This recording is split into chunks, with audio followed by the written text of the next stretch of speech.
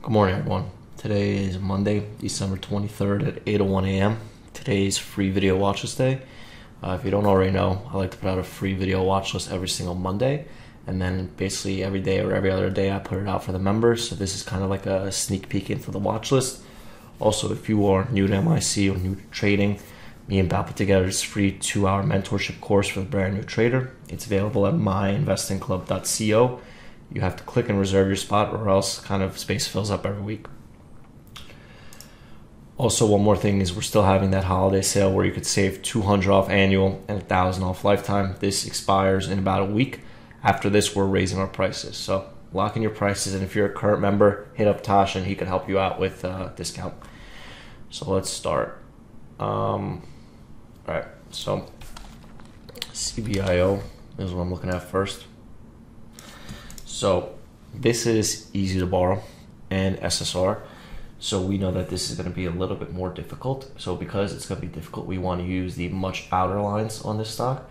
So what I want to do is I want to short near 805 and short a little bit near 820. So basically using the much outer lines, this is kind of like the inner lines right here. These are the outer lines. So that's kind of what I'm going to be watching here. There's going to be a nail and bail type of setup because, again, it is easy to borrow and SSR is on. TCON is a low-hanging fruit from Friday. So this one's just pretty simple.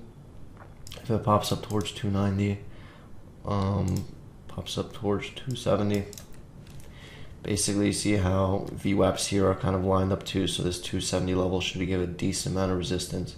The more indicators you have lining up for resistance, the better it's going to be. You have a line at 270, you have VWAP and VWAP around here. So that's going to be one to watch around the 270 line. ITCI, this one's easy to borrow.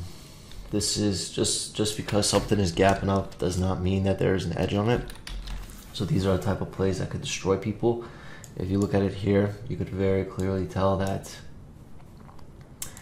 it is a real company worth almost $1 billion. They have a 20% short float and they have an 83% institutional ownership. So this is showing all the warning signs for a short and showing all the signals that you need to go long. I'm just not very good at going long, so I'm not going to do that. But basically, I'm looking at these warning signs, and these warning signs are telling me not to touch it, so I will not touch it.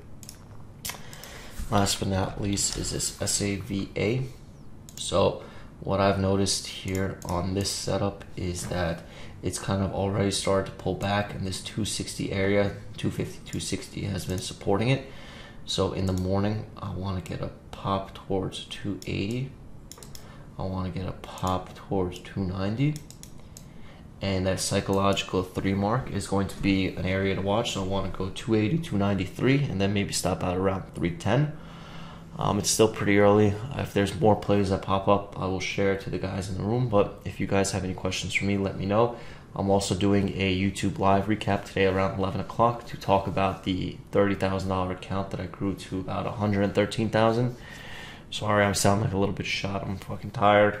Didn't get much sleep last night. But anyway, see you guys in the room.